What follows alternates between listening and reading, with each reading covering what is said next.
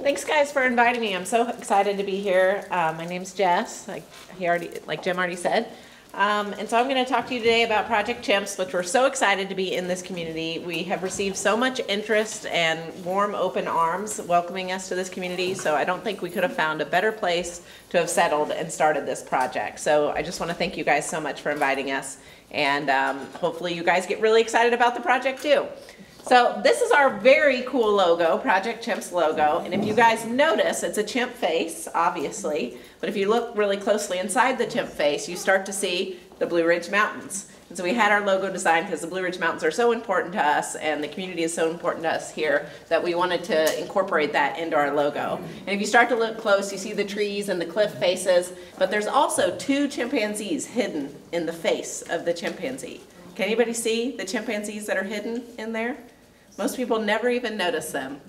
It's kind of a sneak peek. So there's one right here sitting, a chimpanzee sitting right there, and then there's one very tiny chimpanzee in the ear standing quadrupedally there. So now you're experts on our logo, and you can test other people when you see them wearing our shirt and say, do you know there's chimpanzees living in that logo? So our mission is to end the use of chimpanzees in invasive biomedical research through advocacy, collaboration, and provide lifetime sanctuary care to chimpanzees in need. And this really has been coming over the last couple of years, because prior to a couple years ago, chimpanzees were, they were listed as two different statuses. So captive chimpanzees were actually listed as threatened, and wild chimpanzees were listed as endangered. And you can't actually do any kind of biomedical research on endangered animals. And so this is how the US got around it for many, many years, because they said, well, we'll solve that problem by just listing them differently if they live in captivity. So this was actually really unfair to chimpanzees. And we saw this change actually coming over the last couple of years, and several things kind of culminated all together, happened all together, that led to this retirement of the chimpanzees that are now going to be living in Fannin County. What happened was the Institute of Medicine actually said that biomedical testing and research on chimpanzees is not necessary, that we don't need to do this kind of research. Then the National Institute of Health said we aren't going to fund this type of research anymore. And then the U.S. Fish and Wildlife Services last year said we're going to end the split listing of chimpanzees, and captive chimpanzees are going to be listed as endangered, just like their wild counterparts. And all three of these things happening together, the laboratories that have chimpanzees basically decided that they were not going to use chimpanzees in research anymore. They couldn't. And there was not going to be any money for them to do this either. And so they wanted to get basically out of the business. And all of the federally owned chimpanzees, the chimpanzees that the federal government actually owned, they are mandated to go to a federally funded sanctuary, and that sanctuary is called Chimp Haven, and it's located in Louisiana. And so most of the chimpanzees that are still in research are federally owned. But there was a handful, well, more than a handful, several hundred chimpanzees that were still privately owned. And maybe they were used in federal studies, but they were actually owned by the private institutions or the laboratories that house them. And these chimpanzees, they had no contingency plan. They had nowhere to go for retirement. All that was happening was that the labs didn't want them anymore, and they were just expensive, basically burdens for them to take care of.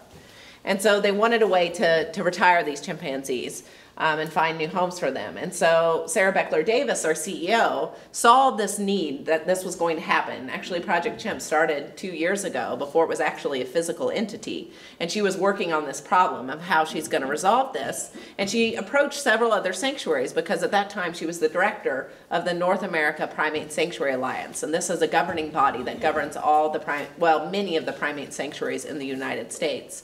And so she went to the different chimpanzee sanctuaries asking them, would you be interested in helping me take on this challenge of retiring these privately owned chimps?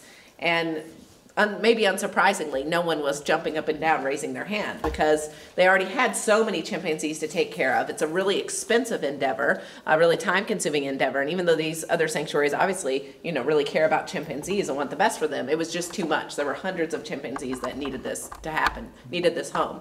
And so Sarah decided this means a new sanctuary has to start. There's nowhere else for these individuals to go, and I can't in good conscience walk away when the laboratories are saying they want to retire their chimpanzees.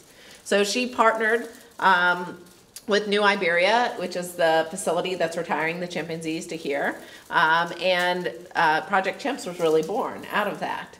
And just last year is when we kind of became a physical entity, in December of last year, when we purchased property here in Fannin County. So we were founded, like I said, a few years ago in 2014 to retire and provide sanctuary for those chimps left in private research. And we are a registered nonprofit organization. And we purchased 236 acres in Morganton, which was formerly known as Gorilla Haven. Had any of you ever been to Gorilla Haven when it's time? One, okay. And Stan has also now been to Project Chimps, so he's the expert here. So Gorilla Haven actually was a really perfect place for us because there was a lot of infrastructure already there. We actually haven't erected any new building. We're doing a lot of renovations on the current buildings that are there, but there was already a lot of space for what was gorillas then and now chimpanzees. And so we purchased that property in Morganton, and then we are partnering with the University of Louisiana New Iberia's Research Center to retire 220 chimpanzees. So I don't know if you guys knew that was that many, but we will be retiring 220 to Fannin County, and the first residents arrived in early September. So we now have 9 females living in Morganton. So this is our Project Chimps team. This is Sarah Beckler Davis, the mastermind and the CEO behind this project, and she really worked to pick a group of individuals that were really experts in their areas and could also bring a lot of knowledge and bring a lot of passion to the project. And so she kind of handpicked all the individuals that you see up here into their positions, and we're working really hard as a team to make this sanctuary come to fruition. So this is an aerial view of some of the sanctuary, not the entire property, but this is the chimp areas of the sanctuary. And so these areas here are called villas. So this is Villa 1, Villa 2, Villa 3, and Villa 4, and this is what we call the group building, which also has administration here and the kitchen for the chimpanzees. And so in each of these buildings, there will eventually be chimpanzees living. Right now we have 9 females living in Villa 1 here. The next group of males that will come, they will come to Villa 3. That's the next villa that will be complete. When it was Gorilla Haven, only Villa 1 and Villa 3 had gorillas in it. And actually these other areas were never completed. They started to realize that there wasn't maybe a huge need to retire gorillas to a sanctuary, and also money was starting to become tight. So the buildings were erected, but a lot of them, caging was never erected either inside or outside, and so we're in the process of doing that for several of these buildings. And then this line you see kind of along here, this is a 15-foot concrete wall that encompasses 6 acres of wooded habitat. And so the chimpanzees will share this outdoor habitat. They actually don't have access to it just yet.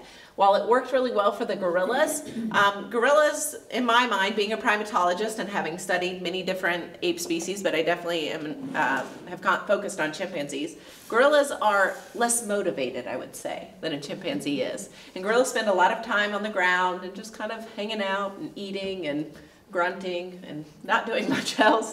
And chimpanzees are highly motivated, very inquisitive, intelligent. Gorillas are also intelligent, but they're just really motivated, inquisitive beings.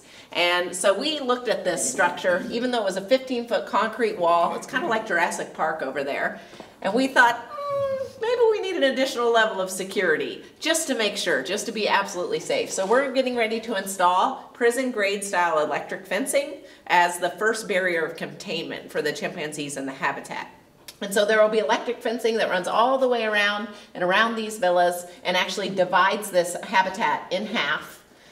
So that half will access this and these 2 will access this side, and that will be the first barrier for chimpanzees, and then this will serve as a secondary barrier, in some cases tertiary, because there'll be 2 layers of electric fence around the villas, just to make sure that the security is absolutely tight at the sanctuary and we won't have any problems in the future.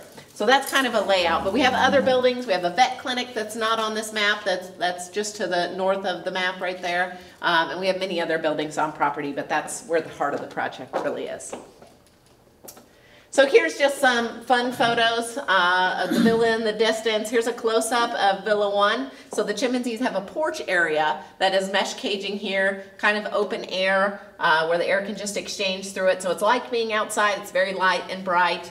And this is Villa 1 where some of the chimps are living now. And then they also all have bedroom areas. So they all have indoor areas that are made out of mesh caging as well. And that's where the chimpanzees, they have access to both the porch and the bedroom at night. So they can fluctuate between sleeping under the stars if they want, or if it's a little cool or something, going inside.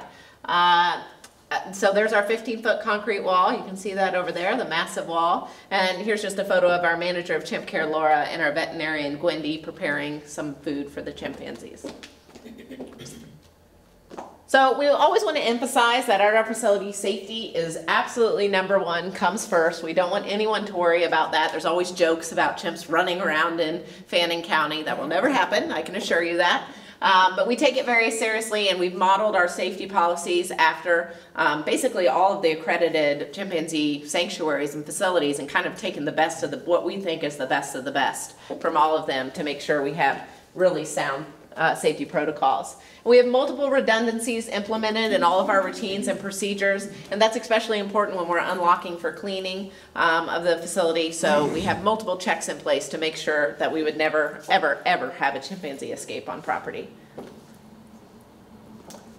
All of our staff are trained in recapture techniques with frequent drills. So if you train and if you're prepared, it never happens, right? That's the rule. So we train. Actually, this week we just had a drill. I was the escaped chimpanzee. It was very fun. I actually wore a chimp mask, and I escaped out of the same villa that the chimps were in. And so I was like hanging around where the chimps were, and the chimps loved it because I had this chimp mask on, and they were like playing with me the whole time and so interested. So it was the best drill ever. And I was successfully recaptured in only 30 minutes. So.